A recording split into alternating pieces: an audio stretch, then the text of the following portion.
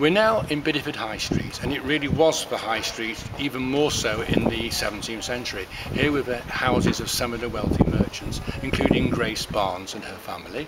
And it was here on April the 18th, 1682, that Mary Trembles came and asked for food. She begged, she knocked on the door, she was refused. Shortly afterwards, Grace Barnes was taken ill and actually eventually died. That led to the accusation of witchcraft. A healthy young woman suddenly taken ill after she'd done something which upset an alleged witch.